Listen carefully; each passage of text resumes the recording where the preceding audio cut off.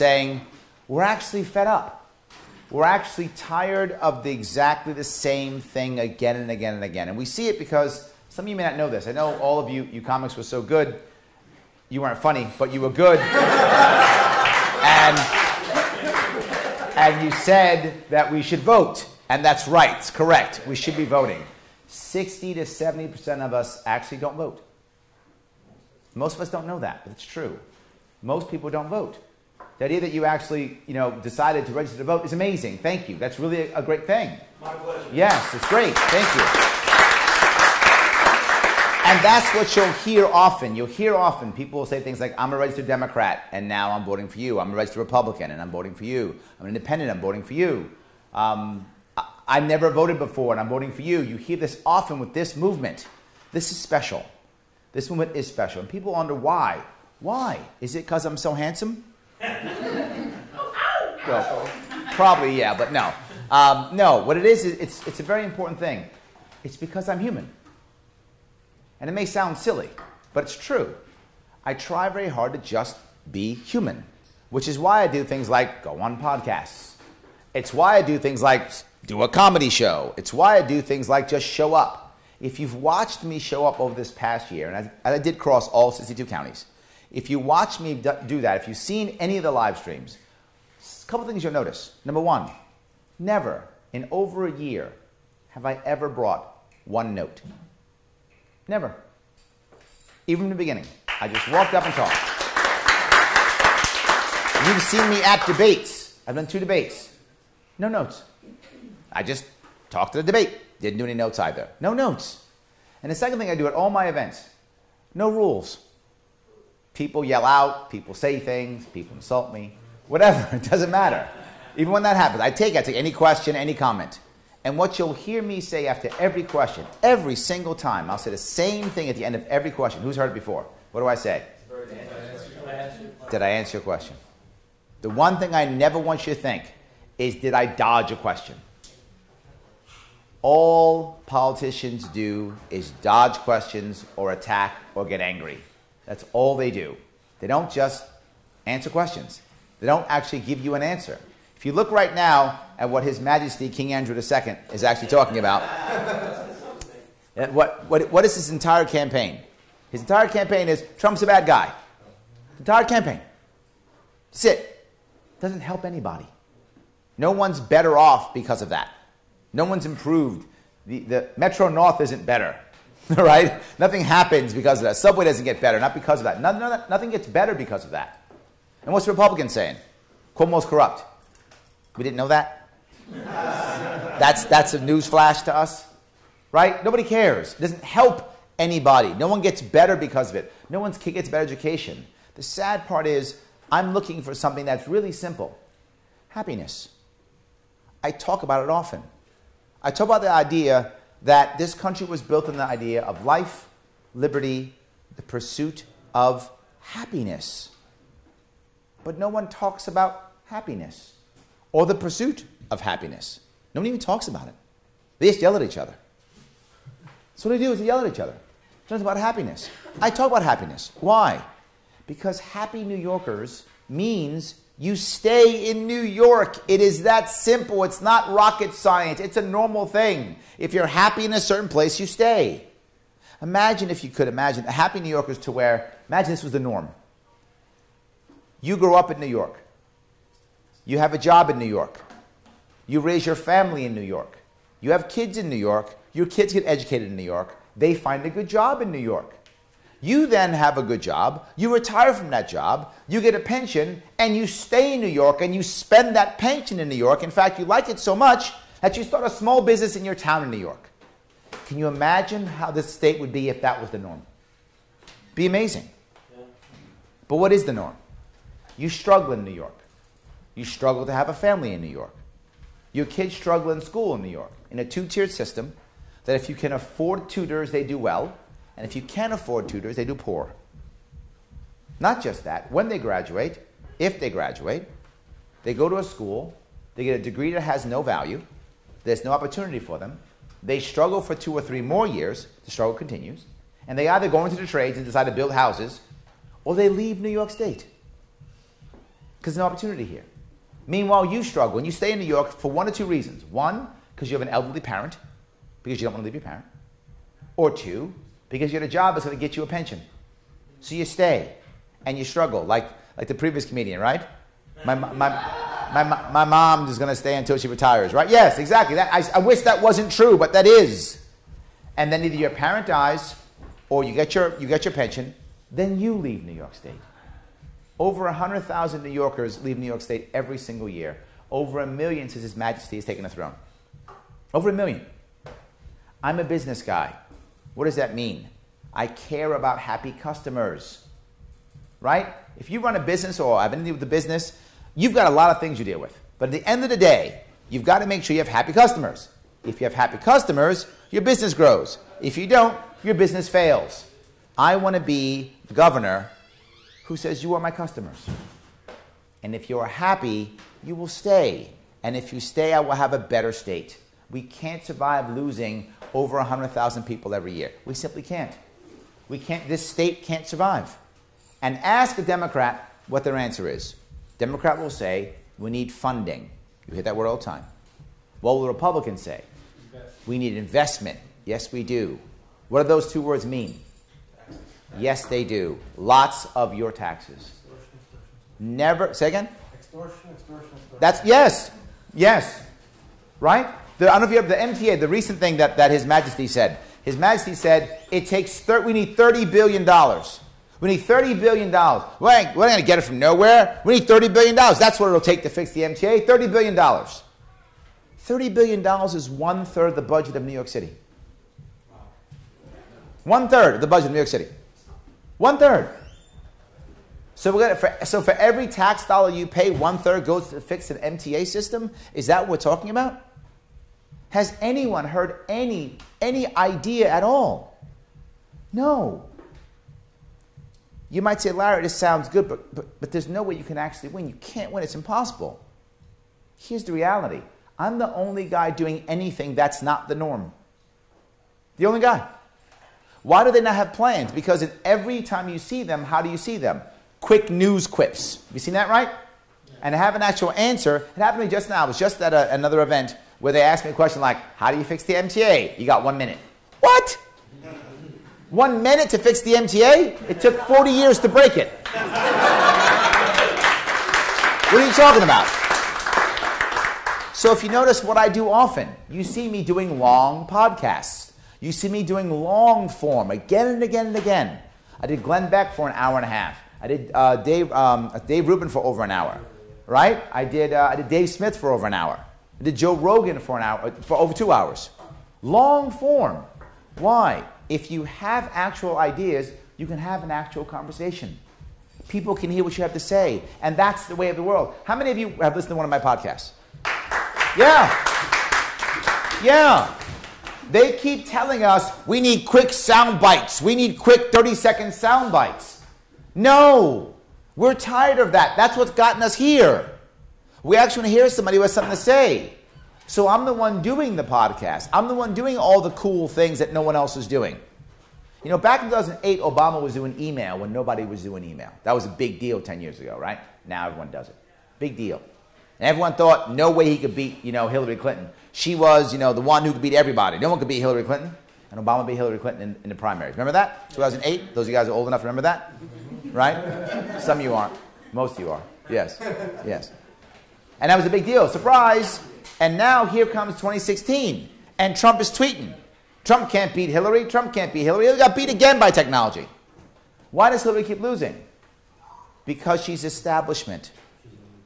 She's establishment. That's the common denominator. What's common between Obama and Trump? Anti-establishment. What's common between Ocasio-Cortez? Anti-establishment. Who am I? Anti-establishment. Anti-establishment. Nobody saw, back in 2008, nobody saw Obama coming. 2016, nobody saw Trump coming. Nobody saw Ocasio-Cortez coming. They don't see me coming either, but the result will be the same. The result will be the same. This is a winnable race. You see it already. You see people coming around. You see all your friends talking. You see signs popping up. You see people being concerned and worried. And here's the best part.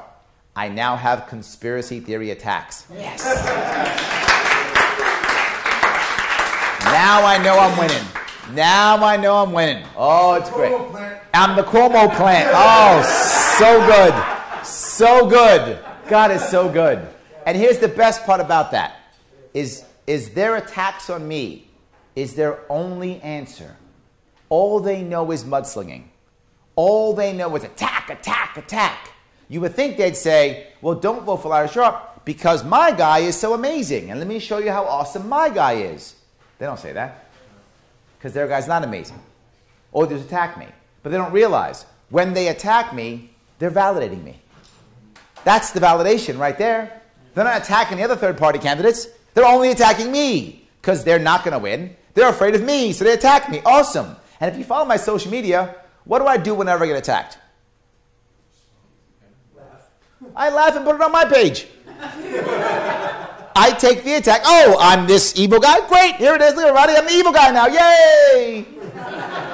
And I've been doing that for a year. And you would think they would learn and stop. But they don't. They keep doing it. And it's amazing. They're giving me content.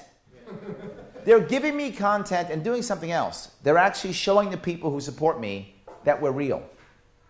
And I can say it. I remember this is years ago. I saw a TV show. It was like an Oprah show or something like that. And one of the guests had on somebody who was a scam artist. And a scam artist was telling everybody how he scams people, right? I do this and I say that, and then they go fall for the scam. And someone said, why are you on TV telling us about the scam? It's a scam. You're going to blow it. Now everyone's going to know it's the scam. And then he goes, oh, no, it doesn't matter. People don't know any better. They're going to keep falling for it. It doesn't matter. That's what he said. Yeah. That's what he said. And I thought, wow, I wonder if he's right.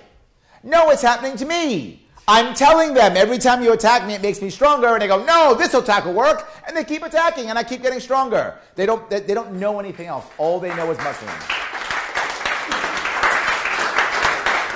So whenever they sling mud, I say, bring it on. Because the advantage of this campaign, which some people aren't seeing, this as an individual campaign is actually the most important campaign in the entire nation as an individual campaign. Wow. And why do I say that? Because think about this. What happens when I win this thing? Think how it changes the entire country. No other single event, any single election in this country can make that change. This one. If I win this thing, when I actually, on November 7th, they go, holy crap, Larry Sharpe's governor. When that happens, every single third party in this country goes, oh my God, we can win. Yep. Oh my God, we can win. Obviously, I'm a libertarian, and I want my party to do great. Of course I do, 100%. But the third parties have value too. Right? They have value too. And when I win this thing, they all just became valid. People who are like, I'm tired of the R's and the D's, but they're the only way to win, will go, they're not the only way to win. I can join another party. I can do something different. I don't have to do the mudslinging. I can go do something else. It will change the entire nation. But something else will happen. All the negative, horrible, horrible back and forth mudslinging you see, the vitriol, the nastiness, will by default go away because it doesn't work as well anymore. Because if it's just me and you, and I go, yeah, I know I killed 2 people, but he killed like 4. So he's way worse than me, right? When we do that, well, she's available as a third party. Now, as we call each other murderers, people vote for you. This doesn't work, so it'll stop because it won't work anymore. And what will have to happen? We'll have to actually have ideas. It will change. But even more important than that, just say I only come in second. Still be amazing, but just come in second. What happens then? All of a sudden, we will find better Democrats and better Republicans in this entire country because now there's a referee. Now there's a referee. And they'll go, oh my God, we don't have our lapdogs anymore. Oh my God, the system is broken. We can't just be bad guys. We have to actually have actual policies and stand by the principles that our parties were supposed to be. And many people who are voting for me are unhappy Republicans or unhappy Democrats. That's common. Well, guess what? I hope you stay libertarian, but some of you won't. Some of you will go back to your other parties. I get it. It's okay. But here's what I hope I do. By running this campaign, when you go back to your party, you'll have a better party. Because we'll have to react to this campaign. And that's the one thing I've already seen. This campaign has already changed New York. Many of you have seen it.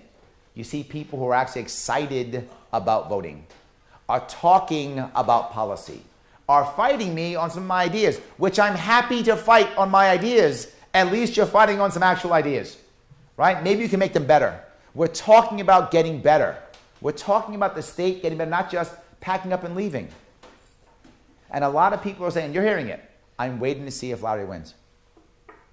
I'm waiting to see how well Larry does. You've heard it. I heard it too. And the best part of this whole thing is, even if I only come in second, there'll be a microphone in my face every single day saying, Larry Sharpe, how'd you do it? And I'll talk about all the things I'm talking to you about.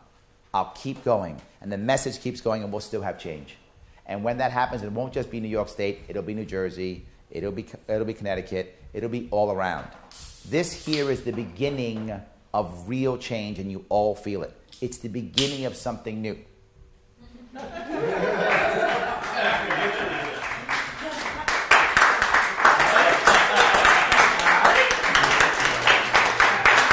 You were that thirsty. You couldn't have waited like 30 seconds. I was like totally on a roll. I was totally on my way out. It was all good. And you were like, psh. All right. Gotcha. All right. I see. Do I have to restart now? Hi, I'm Larry Sharpe. No, I'm kidding. In reality, what we can do here, if we take the time to let people know this is a real campaign, show them the enthusiasm, we can make real change. And I mean that seriously. We did a poll about 3 weeks ago. And at 3 weeks ago, I was at 13% with about 33% name recognition. Now, what does that mean? That means if we get to 100% name recognition, times 3, some of you guys did not have Common Core, so you'll know this. So 33% times 3 is about 100, right? 13 times 3 is 39. 39% is a win. 30% is a win. 30% can be a win. Not 39, so I don't even need 100% name recognition. I need 85, 90% name recognition. Tell people who I am. Let them know what I'm doing. Put out a sign. Wear a cool t-shirt. All good. Let people know who I am, and they're going to try to figure out, say, who's this Larry Sharpe guy? And when they do that, they'll look us up. If they look us up, they'll see what we're doing. If they see what we're doing, they'll like it. And they'll say, you know what? Maybe I should vote for this guy instead. Because if they vote for me, here's what I promise you. One or two things will happen. One, I'll win. And if I win, the change will begin right away throughout this entire nation. It will begin. And you guys will be on the ground floor. And I'll still need you. I'll still need you. People say, well, Larry, you just talk to people. Because I still need you. I don't have massive party infrastructure. Right? I don't have all the big guys. I don't have, you know, my average donation is $85. That's my average donation. I don't have big guys who are writing big checks. That's not who I have. I have you.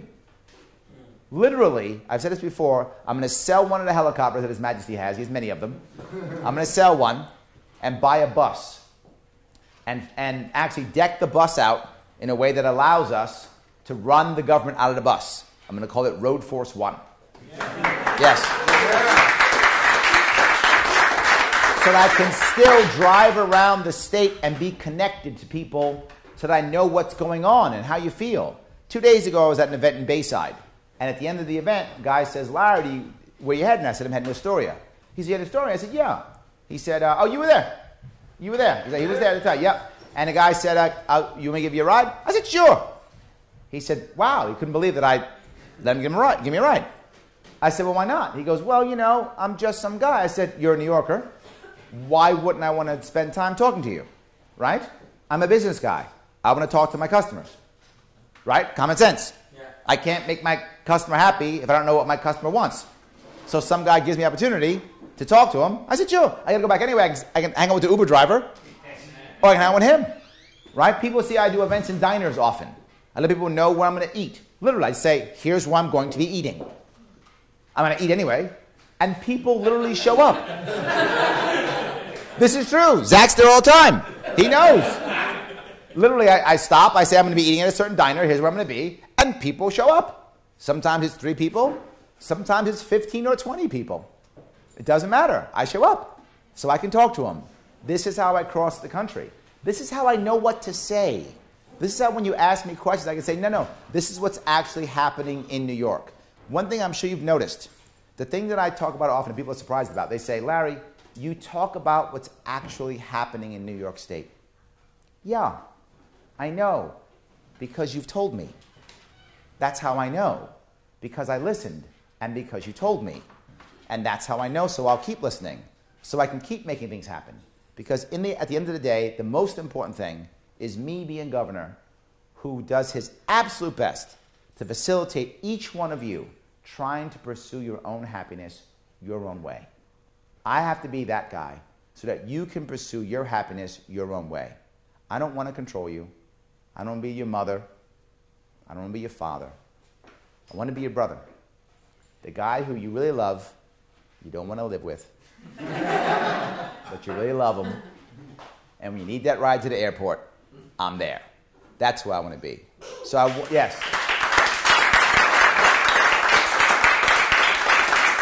If you want that type of governor, if you want that type of person in a leadership position in this state, and I hope that this will be something that others follow and copy, and you will get this in legislators, and you will get this in mayors, and you will get this in all politicians.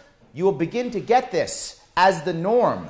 Someone who you can talk to, someone who's approachable, someone who doesn't want to control you, someone who wants to allow you to be free and to find happiness and just defend your rights against a local bully. This should become the norm. We will change New York. We will change the nation. But most importantly, we'll make a better New York State. We'll make a happier New York State. We'll make a new New York State. That's what I want. So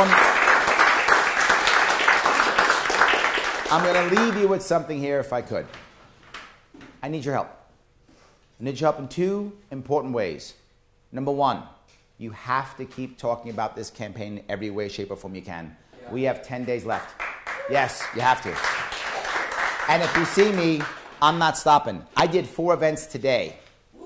4 today. Yeah. Yes. I will do again 4 tomorrow. And I will do 4 again on Wednesday. I'm sorry, no, 4 again on Tuesday. Wednesday, I'm doing 1 event, trick-or-treating. I'm sorry, 2 events, trick-or-treating. Thursday, I'm going up to debate. So I'll be prepping to debate on Thursday. That's where we're going. Yep.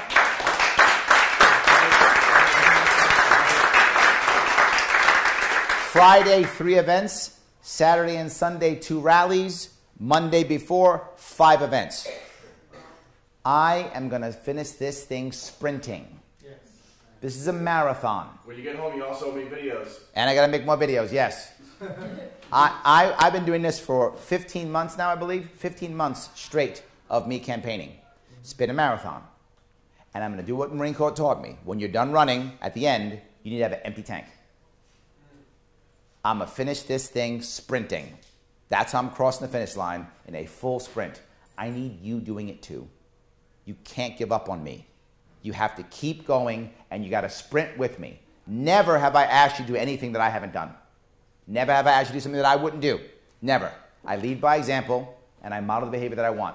I'm sprinting. Sprint with me. Don't stop. I need you to push all the way through till the last day, all the way. That means telling your friends, wearing your shirt, putting up your sign, sharing stuff on Facebook, going on YouTube, putting comments on stuff. That means all that stuff. Twitter, that means all those things. Don't stop. Share, share, share.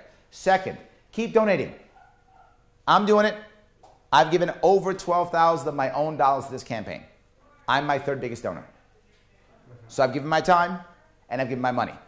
So I'm asking for your time and for your money. I'm not asking for anything I haven't done. I'm asking for the same thing. Whatever you can give. If you're in a position or you know someone who can give $1,000, $2,000, give it. If you're in a position, some of you aren't, I get it. Some of you are. If you are, give it. But Larry, I can do $2,000 for a lot of different things. Yes, or you could save your state.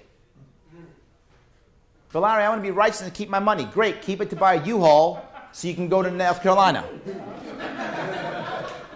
Or you can put it into the state. Your choice. Now, if you're not in that position, I get it. Not everyone can swing it. But if you can, do it. If you can't, $10 is fine. $20 is fine. Or give me more time. If you don't have the money, no worries. Give me more time. I need time and or money from all of you until November 6th. And then please, no matter what, vote. Remember, tell everybody, it's Larry Sharpe, and that's Sharpe with an E. And the E stands for? Electo. Have a good night, guys. Thank you. Thank you. You fucking win this thing. Win this thing. Thank you!